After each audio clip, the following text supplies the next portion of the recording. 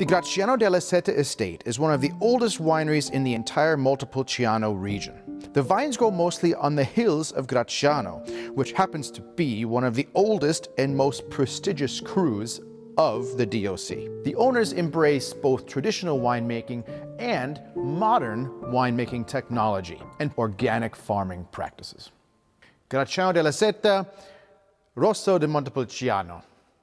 So perhaps we all know Sangiovese, but this isn't just any old Sangiovese.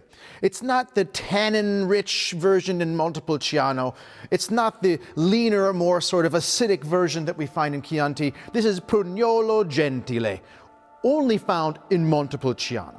Small-berried, juicy, dark, a little spicy, and definitely sexy. Now, the Rosso is always sort of like the entry, right? This is like the nice one, the first idea, the first impression, the first kiss. But this is anything but just that. With only a 30,000 bottle production, this is already tiny.